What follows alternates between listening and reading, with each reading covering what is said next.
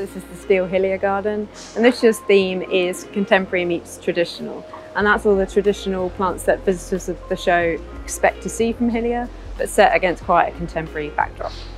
I want the visitors of the garden to go home and be inspired to create something themselves. So I want people to see what they can do in a sunny border or a shady border. They can literally take that snapshot home and try and recreate it.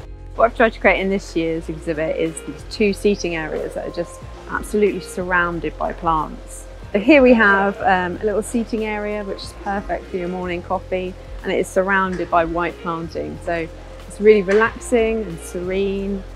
Here we've got the formal seating area, which is a lot more vibrant, more classic in a way.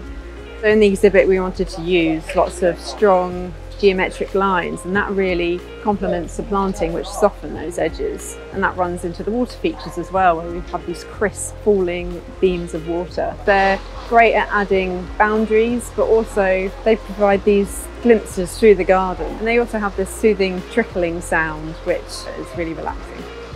So the trees I chose for this garden are so important because they add maturity and stature, and we really wanted to use these cherries because of the impact that they provide. Yeah, I'm very, very pleased with how it's turned out. It's been a huge team effort, and I think everyone should be incredibly proud of what we've made.